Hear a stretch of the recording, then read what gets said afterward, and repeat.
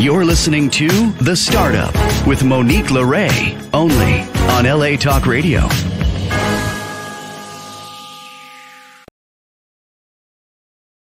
How's it going, Los Angeles? This is The Startup with Monique Lore. I'm Monique Lore. I'm back with another fresh episode. I can't believe it. We have hit over 200 episodes in our 5 years. It should have been more. A lot of reruns, but I was traveling quite often for the films, but I'm really grateful to still be here. We're just a few weeks away from our 5-year anniversary show that I'll be doing with Sam live in the studio. Very excited to be here with you. And just want to say thank you to all our listeners and viewers who've been with us since the beginning or just discovered us.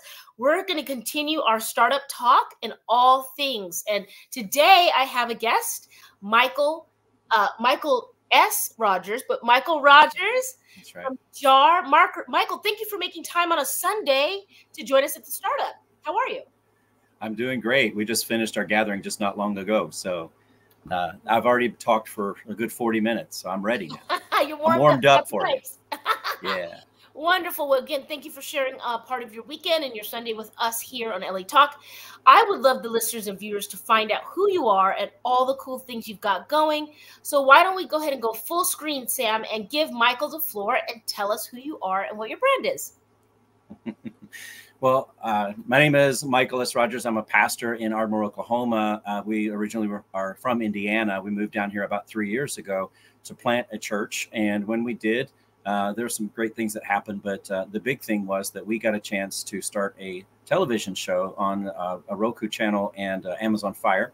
It's called Filled to Empty, and it gives you a chance to find out what it looks like to be a believer in Jesus who is frustrated with the church and what to do about it. And that's really been the big calling for us. I have been a pastor for almost 20 years, had been at a church that was growing and roughly 200 people, and just realized, even though we weren't doing anything wrong, we just needed to start reaching people who were frustrated with the way church was being done currently.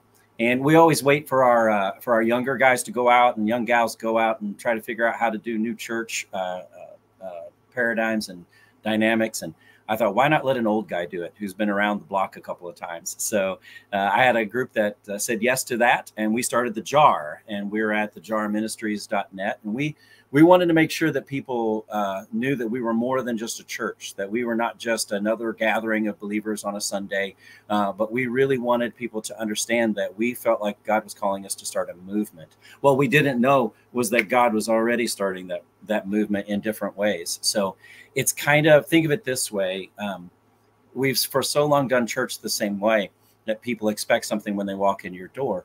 But there are thousands of ways to do church. And so why can't we have different ways of doing it, different modes of doing church, different expressions of the faith?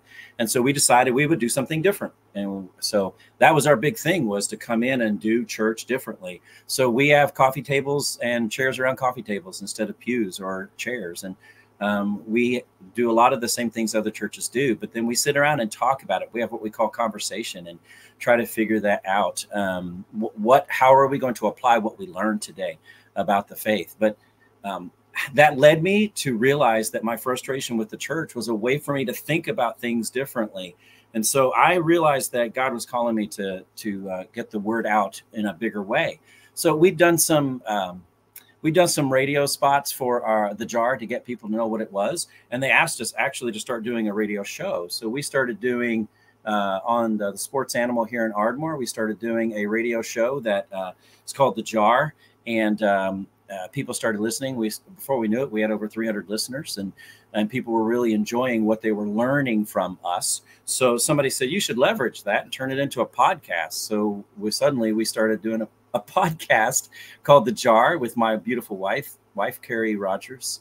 She is amazing, and this is new to her, but she has been co-teaching with me now there at the JAR. So that's part of our new expression, is for the two of us to be teaching together and letting people see that we both have something to say about it.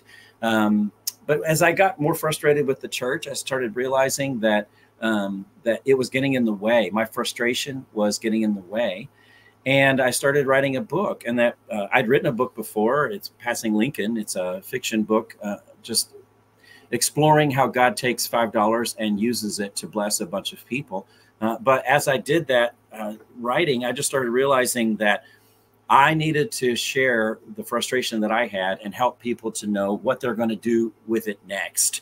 And so I got a hold of Words Matter Publishing, and I talked to Tammy Corwin about getting a book going.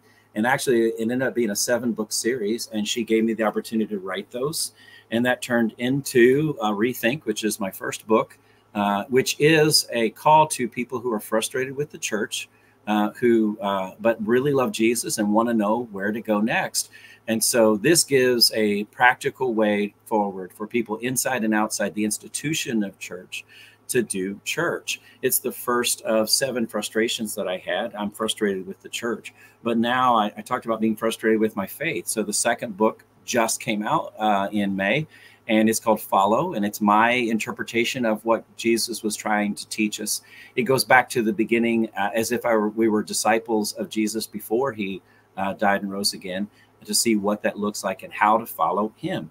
And my publisher was so excited about it that she decided what I really needed to do was turn it into a TV show. So that's what I did. I turned it into a TV show, and the whole first season is about those things that I talked about inside of the first book. But the second season is really about what does it look like for us to gather a few people together, 1 or 2 or 3, and start following Jesus without necessarily being connected to a Sunday morning experience. And that has been a bigger blessing than I ever thought it could be. We're through 2 seasons now, and on Roku and Amazon Fire, just on Roku, we have over 59,000 households that have said yes to watching it. We know from the demographics that they're watching more than just a few minutes and more than just a few episodes. And that excites me, because I believe that this is a chance to do something new. This is a chance to start something, a movement, if you will, that helps people who are struggling to get into church. A friend of mine calls it PTSD, post-traumatic sanctuary disorder. And they're struggling to get inside a sanctuary, but they still want to follow Jesus somehow. And so that's what we're doing, is finding new ways to make that happen.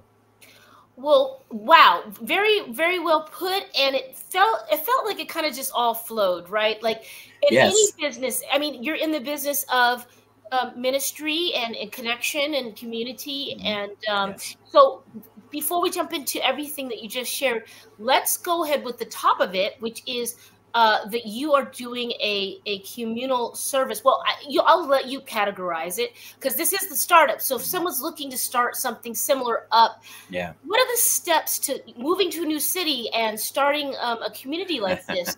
And how would you recommend people go about it? Well, my wife made me promise that we wouldn't do this all by ourselves. So one of the things that we did was we took a look at organizations that might be able to help us. Now, Monique, we don't call ourselves non-denominational. We're multi-denominational. When people ask me, I tell them I'm Methabapta Pentecristoviniulic. And we recognize that every denomination has a bright spot and every denomination has a blind spot. And so we started looking for how we can put the bright spots together.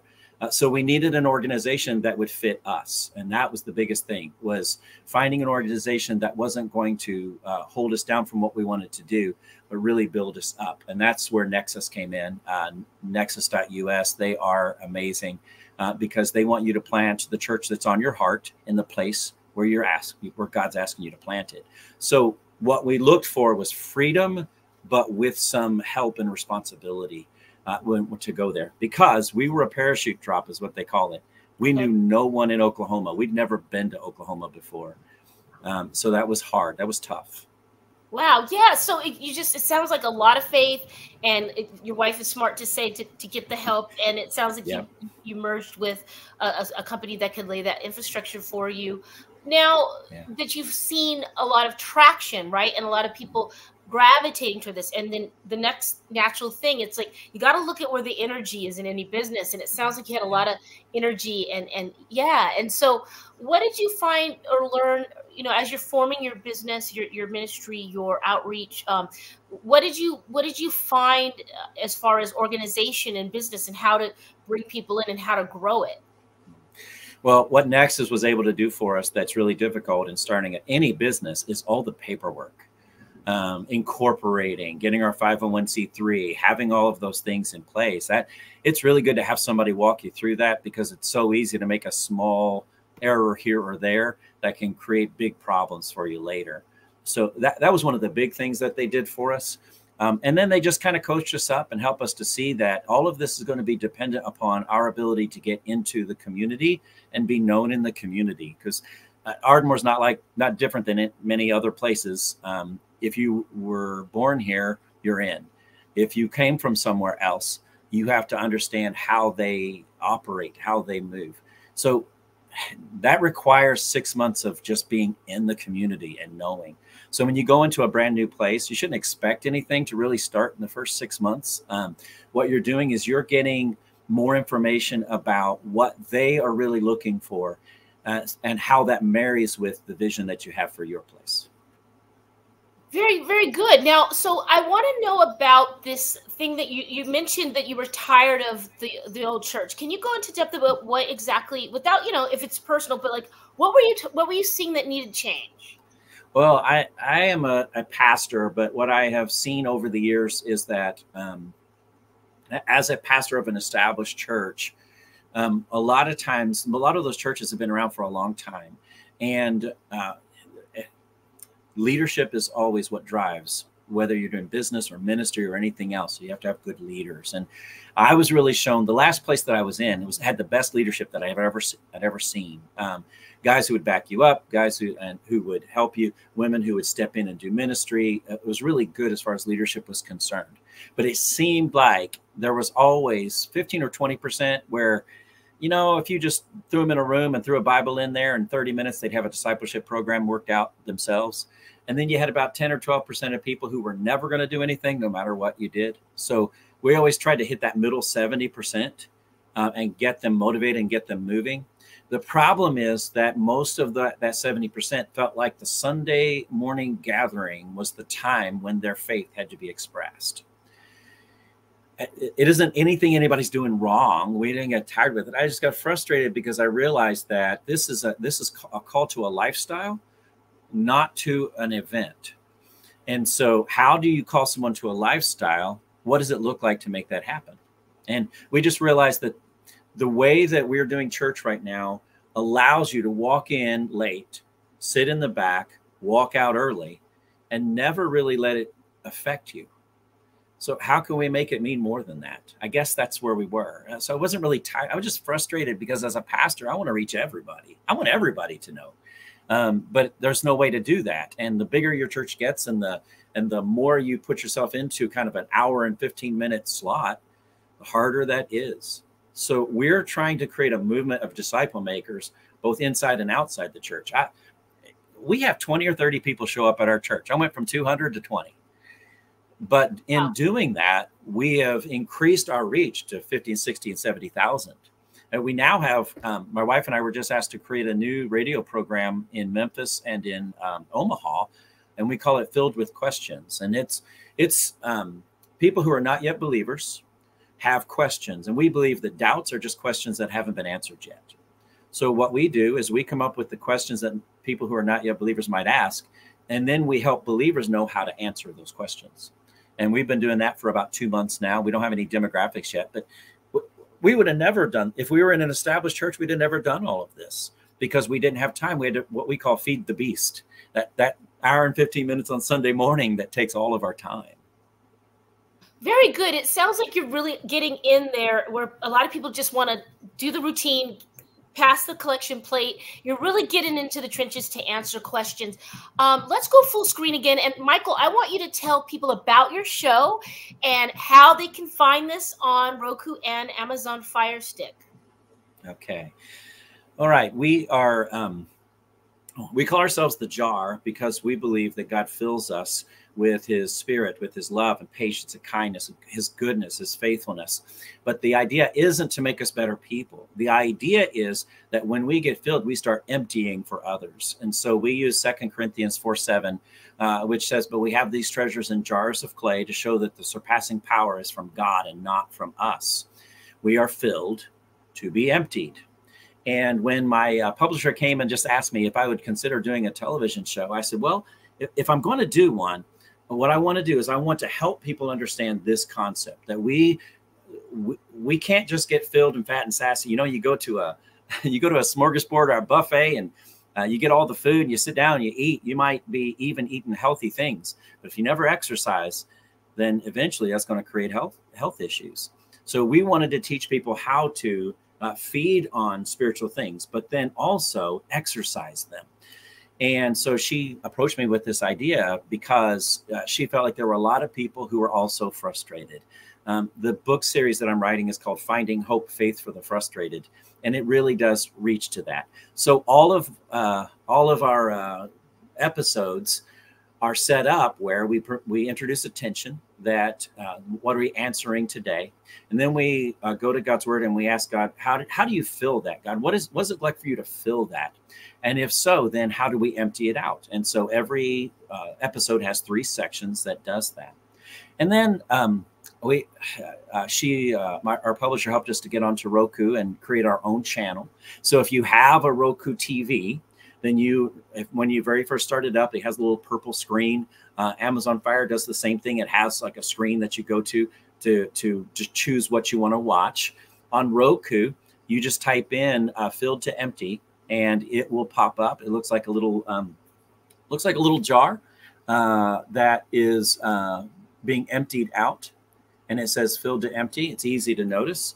And then it streams. So it is always available. It is always something that you can go back to. So you can just watch them as you want, stream it as you want. But that means you also can watch the episodes more than once if there's something that you really had a hard time understanding. On Amazon Fire, you have to go into apps and then choose it as an app or put in filled to empty. And after you select it, you got to go down a little bit to find it. Once you found it, it then becomes part of your menu. And then it's easy to go back to. We are about to start season 3. So this is the perfect time to start catching up on season 1 and 2, because season 3 is when I really delve into my understanding of what it means to make disciples for Jesus. Wow. Wonderful, wonderful work. It sounds like you're going all in on your passion here. And I think that this is great. I think that a lot of people are looking for hope. A lot of people are, maybe not religious, but maybe just looking for something positive right now. There's so many things going on everywhere that your approach to it is quite refreshing, I have to say. And you seem really, genuine. I mean, you just dropped in. You said it was parachuting. You dropped into a town you never been to. You paid your dues, and now look at all the beautiful things you're able to create. And I can just see you going to the top with this. It's funny because we actually have the Emmys coming up, and I would love to have you guys out. I'll have to talk to your people, but we have an event that you network and you meet everybody and get the word out. Yeah. You've gotten the word out. You've got 55 to 60,000 people following your show already. Congratulations. How does that feel? Oh, it feels great. But actually, it's overwhelming because when we moved here, our expectation was that we would be ministering to the least of us and maybe have 20 or 30 for the rest of our lives, if that's what it took. We hoped that it would grow. We hoped that it would catch on. It never occurred to us to go into all this content creation, but that's where we've been led, and that's just where we're going. Well, and it's smart, right? Because right now with social media, you have to have a story, and you definitely do. Yes. And you're really showing, you're showing up in a time where people do need some hope. I'm excited to see where this goes for you. I think it's great. I'm impressed with the speed and the momentum that you've done this. But I guess, for this last, few seconds here, what do you want to leave us with? It's Sunday, Pastor. You got a word for us? Oh, my goodness. I tell you what, I'll say this again. I believe that doubts are just questions that haven't been answered yet. And what I'm trying to do is answer questions for people. So if you have questions, go to michaelsrogers.com, and that will give you a chance to access any of the things that I'm talking about. So whether it's the books or the TV show or the radio, you can get to all of it from there. And that will give you a chance to just quietly in the space of your own home, find out for yourself if there's any answers to your questions.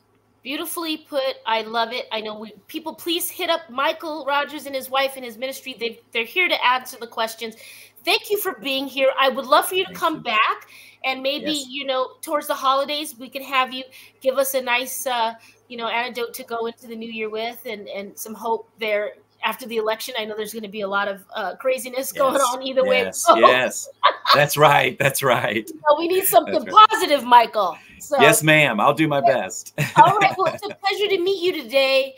And guys, get with Michael Rogers and the Jar. They're onto something. And I think that you're going to find more people lean into this. So thank you for your work and for spreading a positive message these days. Thank you, Monique. I appreciate you having us on.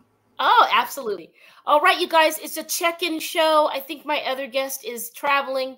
So that was Michael with the Jar. And he and his wife and his ministry are doing good work. And if that's something you're into, check him out. And you can check him out on Roku. Speaking of which, we'll be back next week with more. Talk to you soon, okay? Be well. Bye-bye.